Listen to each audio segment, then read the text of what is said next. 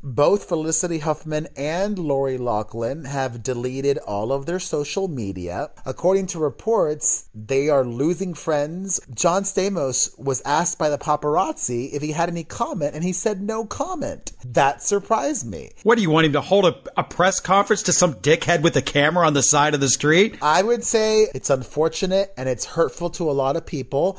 And Lori Loughlin is my friend, and she's like family to me, and I will support her for life. I would have said something like that. No statement to those vermin that follow him and every other celebrity around in their every stinking move. No, give them nothing. That's what I say. But if you say nothing, that has repercussions. You just heard what I think. There's no repercussions here. Well, you don't think that. I think it's telling that he didn't say anything in support of her. I think that he wants nothing to do with feeding that machine. Clearly. And I don't think he owes them anything.